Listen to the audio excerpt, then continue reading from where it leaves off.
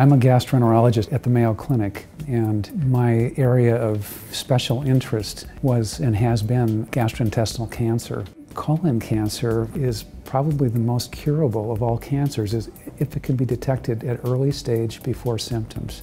So there's a great opportunity here to both prevent and cure colon cancer with the appropriate intervention.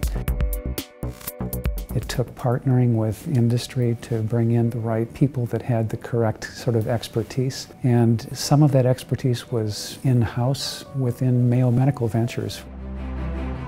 The test itself, which commercially is called Cologuard, comes with a device that mounts to the toilet seat, makes it user-friendly. There's no prep. Again, no diet or medication restriction. It's over. It's very simple from a patient standpoint.